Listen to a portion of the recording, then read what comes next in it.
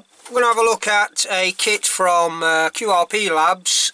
We've been trying to put together now for, it's got to be well over a year, just finding the time to get round to doing it. So we've got a bit of free time, so we're going to have a quick play with this and see if we can get some of it put together. So this is a kit from QRP Labs. It's called the Ultimate3S. It's a QRSS and a WSPR transmitter, which is a whisper transmitter. And in the kit you get everything you need, pretty much. This is the transmitter. Then we have a low pass filter, and we have the SI5351A synthesizer board that needs to be put together as well. So we'll leave those two till last. I did actually think I'd ordered the 40 meter bandpass filter, but it's got the 80 in, so no worries. We can work with that. We can also modify that to 40 meters if we wish. But what I might do, I might just get another set of bandpass filters and do all the different bands and put it on a relay or something to switch between the bands. But that'll be something for a later date. So we're going to leave these till last, these two, which is the synth board and the bandpass filter. And we're going to have a look at the transmitter.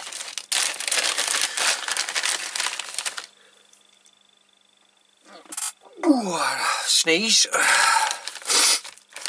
Okay, so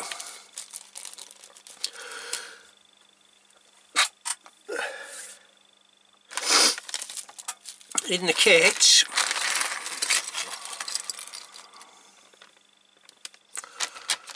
we get a mixture of a few bits and pieces that we need to sort out. And apologies if my hands get in the way, but I had a few comments from a few different people on the YouTube channel saying his finger was in the way. I couldn't see what he was doing. So for those guys that say my finger is in the way, I do apologise. But this is real life, and if my hand gets in the way, that's just how it is, and there's nothing I can do about it. So let's just sort out what we've got.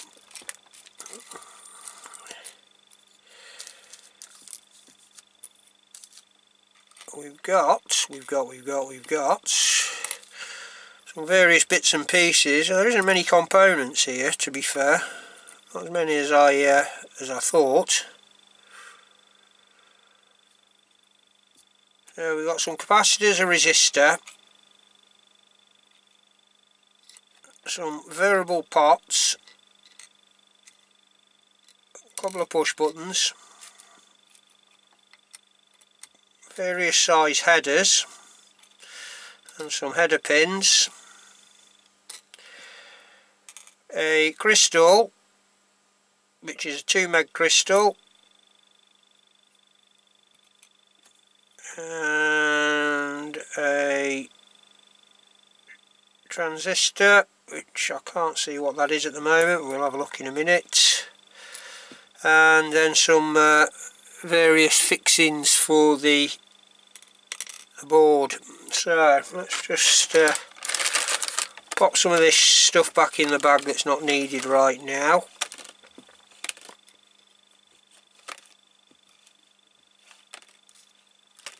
I'm not going to need the headers just yet, so they can all go back in.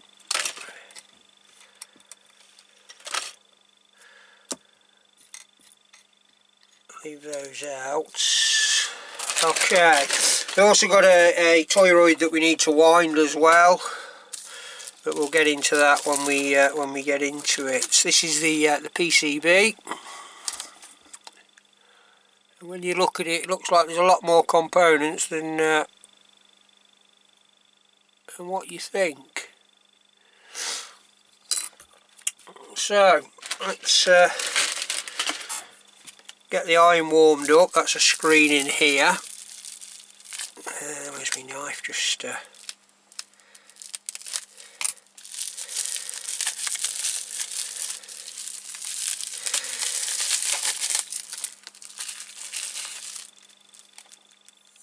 and just an LCD, so that's not needed just yet, so that can go over there with the rest of the stuff.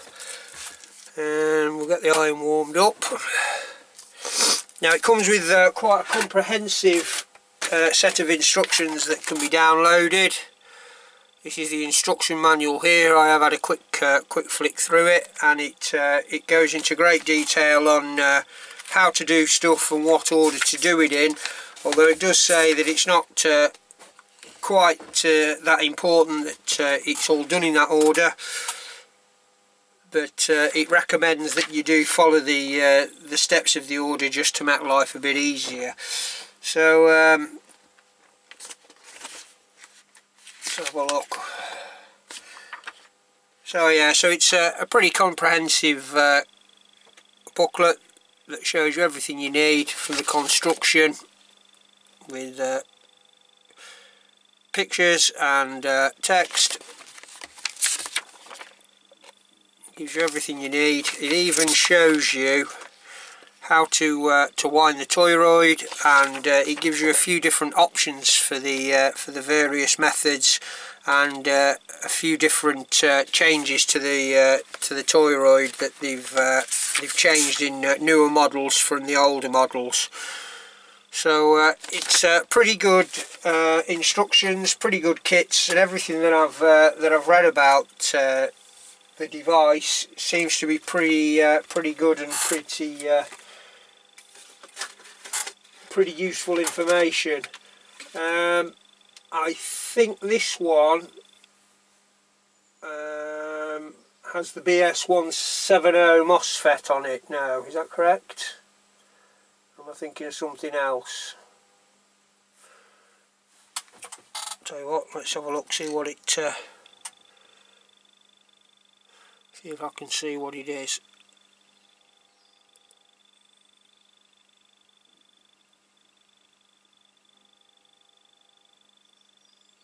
Yeah, BS170. So it is the BS170.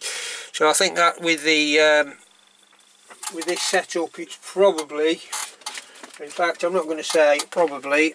I'm going to have a look in the manual, and it's going to be about 250 milliwatts output, depending on the frequency that you're on. Okay, so there we go. So as per usual, what we normally do is we normally sort the parts out and sort the components out. But looking at what we've got here, we've got 5 capacitors, all of the same rating. We've got 1 transistor or MOSFET. We've got a crystal, a couple of push buttons, and a couple of variable resistors, a chip and a chip socket. So not a great deal to it. So I suppose as usual we'll just start by inserting the components where they need to go. Just having a look now to see how well the board's marked out for the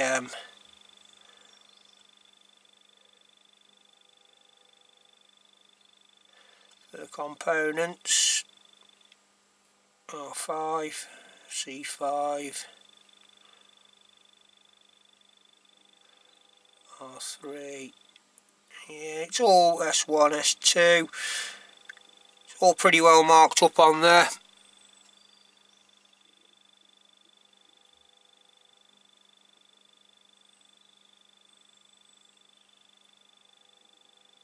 I see a diode there. Oh no, it's an LED, is it? No, diode. I haven't got a diode in there, so I don't know at the minute. So anyway, let's just let's get this iron warmed up then, and then we can make a start. Okay, so the first thing I've done is I've stuck in the 2 variable resistors, and one fixed resistor there. So we've got R1, which is 100k potentiometer, and I believe that one does the contrast for the screen, and that should be marked up 104. That's this one over here. And then we've got R5, which is another potentiometer, which should be marked up 472, which is for biased in the PA, and it's close to where the MOSFET goes. And then we've got the 4.7k resistor, which is yellow, purple and red, which should give you 4.7k, and that one goes there. So I'll put those in first, starting with the resistors. We've only got 3 of those, and then I'm just going to put the crystal in, which I said was a 2.0. It's not, it's a 20 megahertz crystal, not a 2 meg. So I'm going to whack him in as well, and just bend the pins back just a little bit, just to stop it from falling out, and then we're going to get it all soldered up.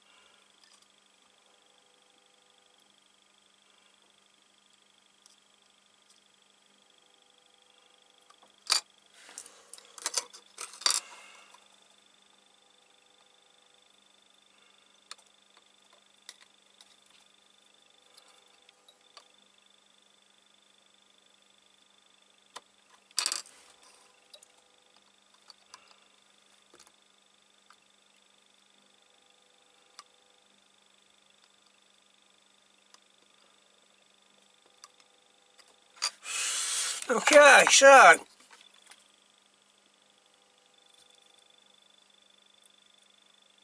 that's all the resistors on the board and the crystal.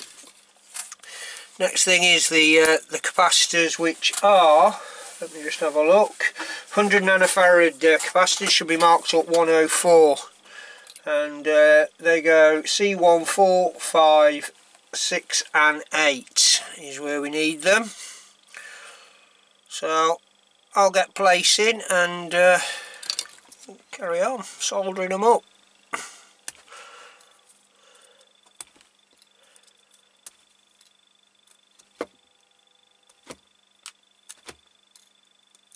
If I can get them out. Okay, so we're looking for C1.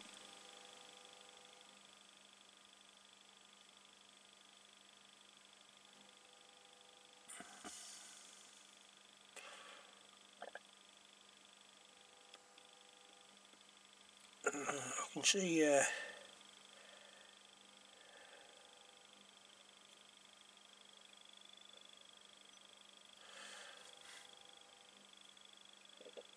we got C1, C4, 5, 6 and 8.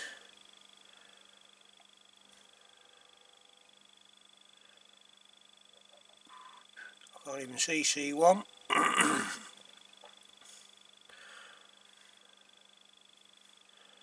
C3, C2,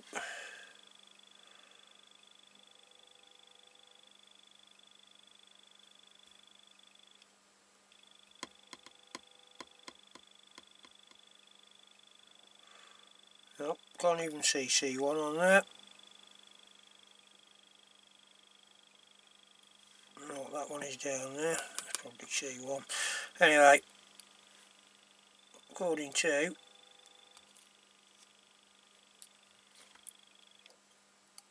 C4,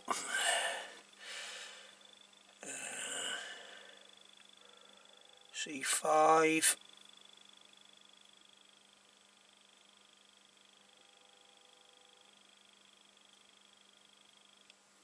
oh, there's C1. Amazing, isn't it? When you're not looking, you spot it. Just bend them back a bit. C1, C1, C4, I want C5, over here,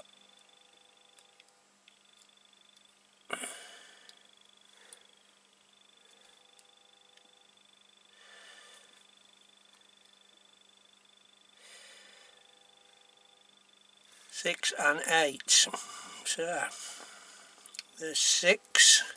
So C3 is not populated, so there must be some other configuration with this board.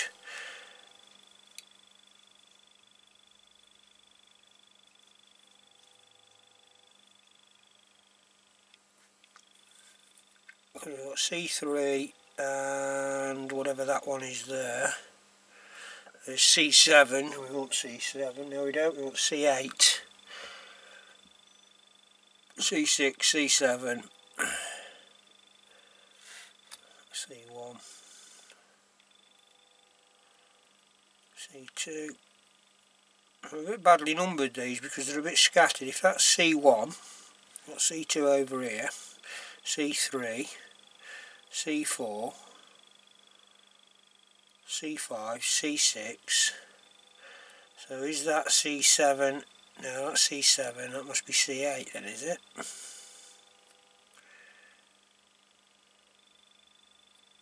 Okay, I'm going to have to revert to the schematic and just see which is C8. Okay, so if we just look on here, we can see now that C8 is in fact that one down there that isn't marked on the board. So that will be this one, will be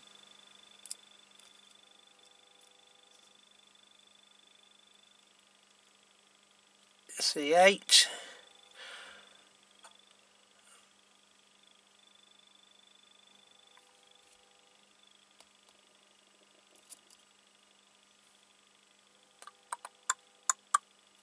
Yep.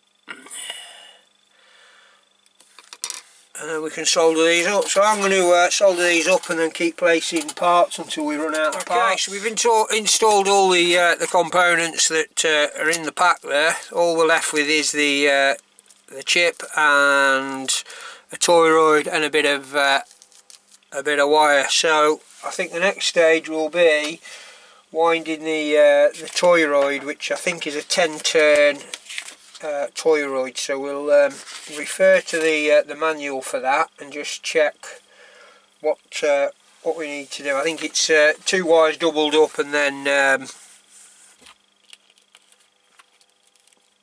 10 turns on the toroid there, which goes into here with the 4 wires. But it looks as though that's pretty much all the components. The only thing that's left is the headers, which I'm going to leave till last. And I believe, looking at this, there's probably some links to put in as well, because we've got a few placements where some components aren't populated, and I believe the options for other options on the board, possibly for external voltage and various other things as well. Yeah, okay, so I'm going to refer to the manual now and have a look, see what needs to be done for the toroid winding.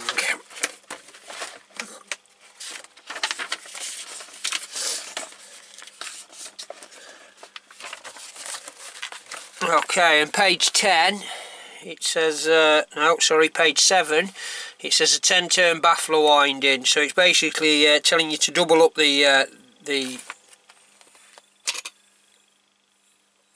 wire here, the magnet wire, and twist it together and then thread 10 turns on the toroid. Now if you're familiar with winding coils, every time it passes through the centre is classed as 1 turn, so you can do 10 turns and count that way.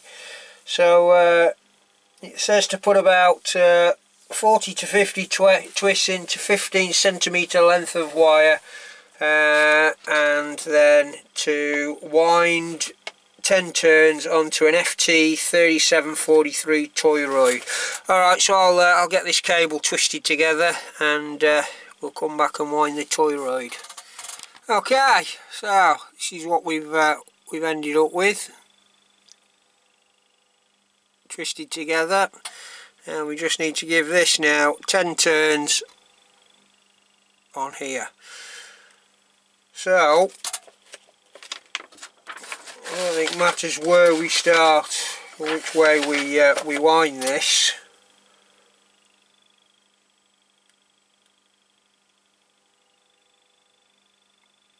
So I'm probably going to start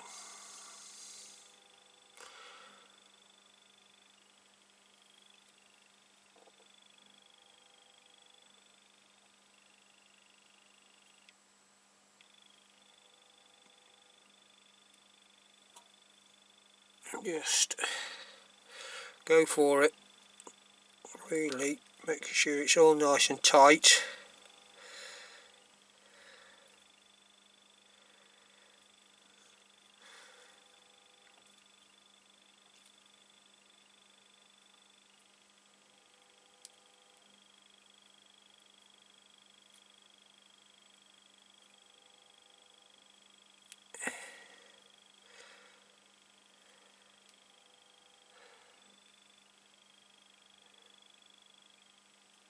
So all we're doing, we're just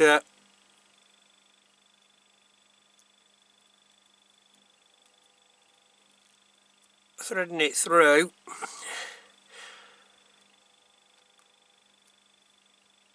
keeping it neat and tight basically.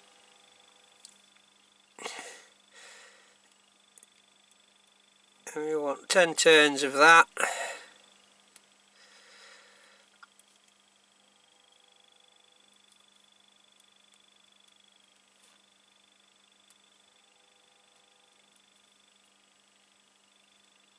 Now remember what I said at the beginning, apologies if my finger's getting in the way.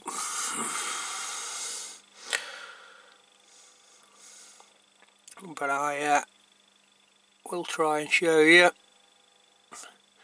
So just keep going around until you've got 10 turns, and remember what I said, you've got every time it passes through the centre is classed as a turn, so we've got 1, 2, 3, 4, 5, 6 turns on there at the moment. So 6 turns, another 4 should give us 10.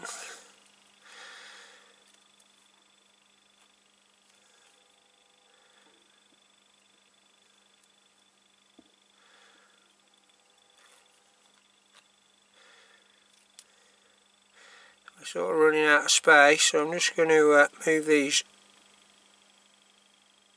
around a little bit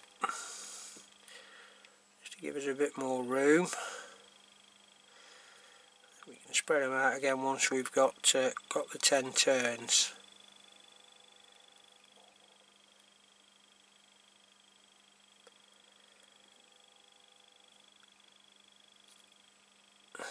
One, 2, 3, 4, 5, 6, 7, 8, 9. that there should be one more.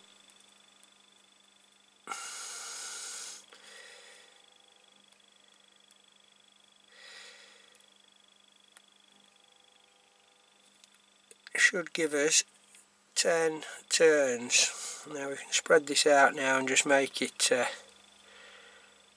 nice and neat and equal.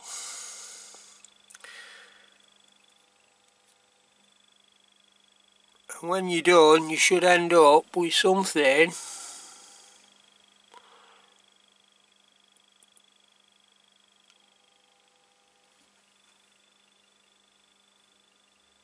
looks like that. Okay, now the next thing to do is just to separate these wires now. So we've got 4 ends, and those 4 ends will go on the circuit board in the relevant places as the instructions. So I'll get that splitted up and get that on the board. Okay, so we've put the toroid on, we've mounted all the headers and soldered everything up. Just one note to take on board is that when you solder the header for the screen, don't solder it on the front, make sure you solder it on the back so that it mounts on the back of the board. Otherwise you'll have a problem trying to plug your SI 5351 in and the bandpass filter. So that's pretty much everything on that board now, apart from a few links, which I'll need to have a look at the manual for, but I believe that we'll have to link down here on W2, W3, possibly W1, WO, and I think there's a resistor that we link as well. It might be R2, but I'm not sure without looking at the manual. So I think these 3, 4, 5, possibly 5, 6, maybe 7 links in various places. I think it's these resistors need linking. R2, R3 and R4 need linking. W1, WO link, and W2, W3 a link, and I think we link A3 to A0, and also I think there's a few links down here at the bottom for various configurations depending on what configuration you're using this board in. But it's all there in the instruction manual. I shall have a look in a minute and see what needs to be linked there, and then that is basically the board complete. The main board. Just need to pop the chip in, put the screen on, and then mount the low pass filter and the SI 5351 synthesizer board for the frequency change, and that's pretty much it. So I'm going to call that there for now. And we'll get on with the other bits, and then come back when we're ready to power it all up. So we'll call that part 1, and we'll call part 2 when we power it up and see what it's capable of doing. So thanks for watching. If you like my videos, don't forget to give a thumbs up, and if you hit that subscribe button, you'll get updates as and when we put new videos up. So thanks for watching, and look out for part 2.